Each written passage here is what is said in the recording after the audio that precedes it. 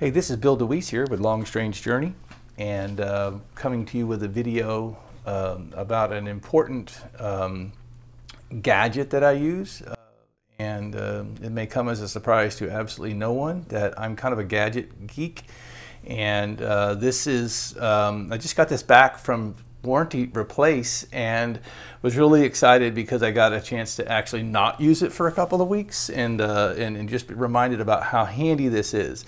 And what we're talking about here is the FeiyuTech WG Wearable Gimbal 2X. This is a wearable gimbal designed for the GoPro form factor, and we'll get a little bit more about what that means specifically. But what I'm using this with is in the connection with a shoulder strap mount from a company called Stuntman, and it allows you to have a unique perspective from your video and avoid some of the pitfalls that come with the standard mounts that you typically see.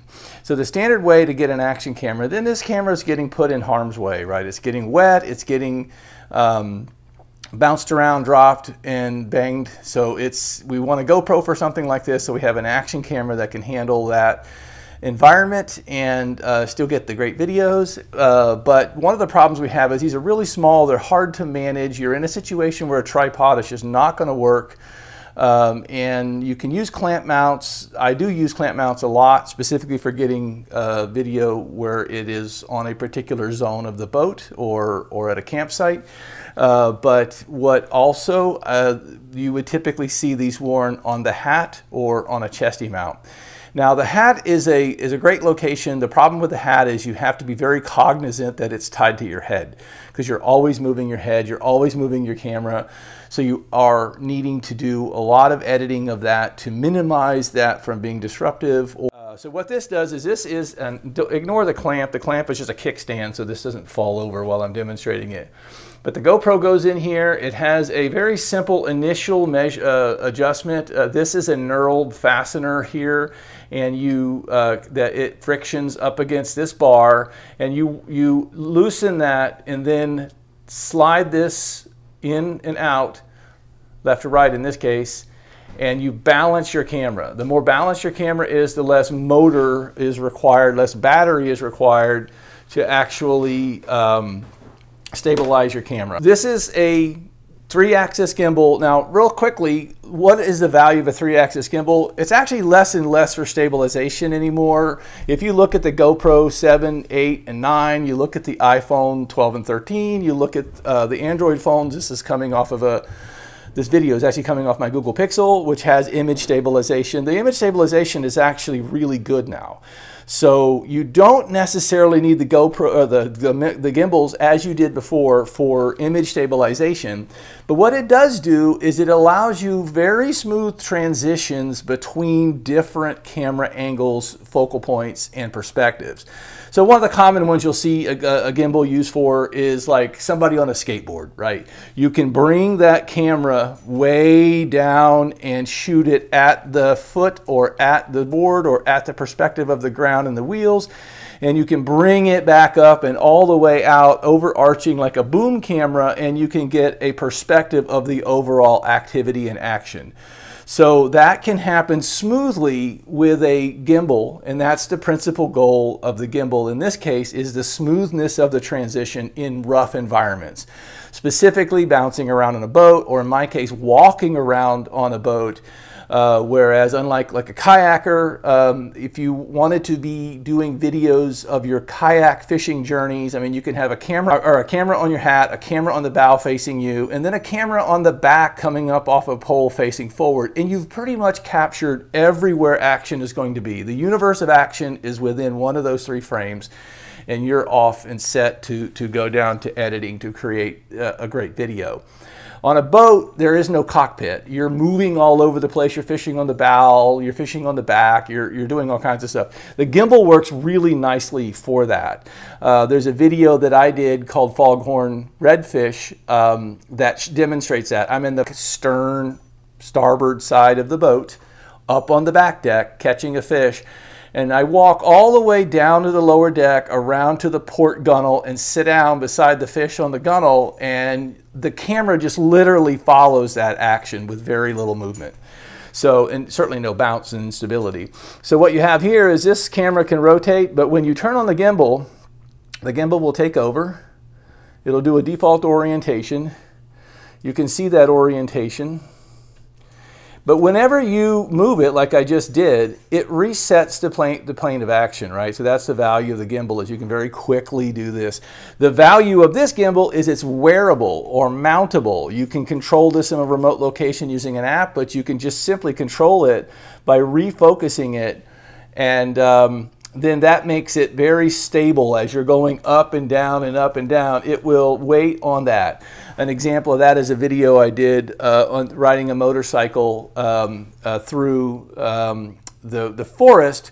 I think it's called Little Bike in the Big Woods. And if you look at that video, you can see the fairing and the handlebar of the motorcycle are bouncing up and down. But this is just locked onto the horizon. That's with this backpack, that's with this gimbal, and that's with this camera. And so when I bought this, I was a little bit nervous. This is actually coming back from service. I bought this from a company that I have no familiarity with. And I was really literally thinking that this is going to be a disposable gimbal. I just had some problems with the gimbal and had it giving me some grief, and then it finally went to a point where it didn't want to boot up regularly. So I took the gimbal to the, contacted them, and at first you're interacting over email, so I'm thinking, oh, this is going to be a road to nowhere. This was a disposable gimbal. I should have realized that from the start and just kind of deal with it. They were really wonderful. I gave them a video of what was going on with the problem. I gave them all the purchase history, and then they just went right to work. I shipped it to them in California. I got it back within a week. And they actually, I think, replaced the gimbal. It has a different serial number. So they did an excellent job of supporting this gimbal. It's almost a year old, so it was a perfect time for it to go bad, but they did a really great job.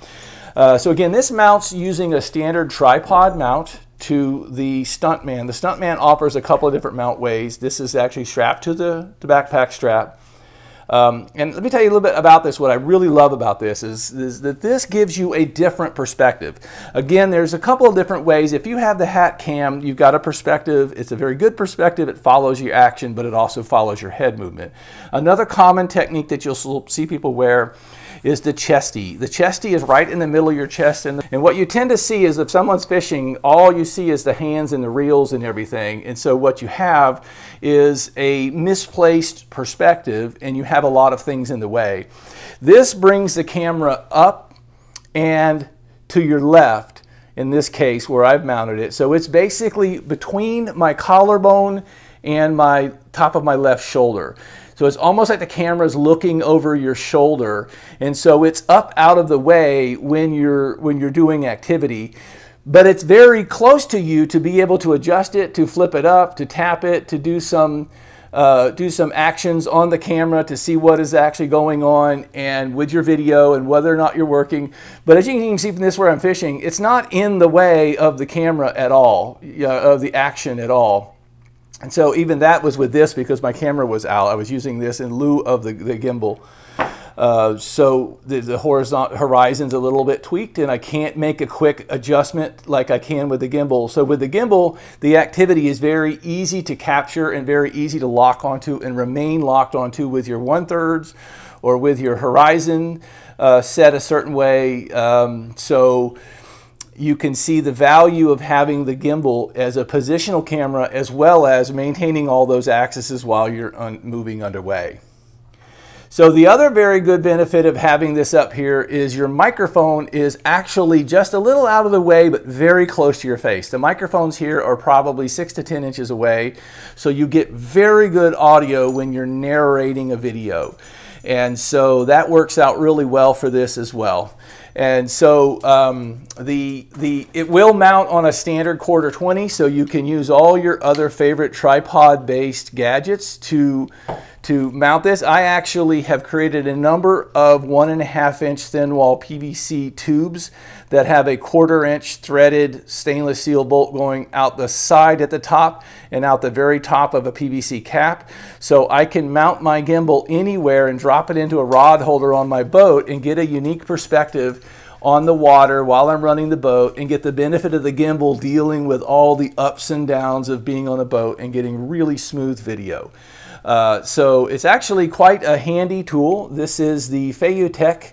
It's one of the things that I really enjoy about this. I'm glad that this turned out to be a good experience on the support side because of the fact that I would probably have run out to buy another one, and there's only a couple of people that have the wearable gimbal.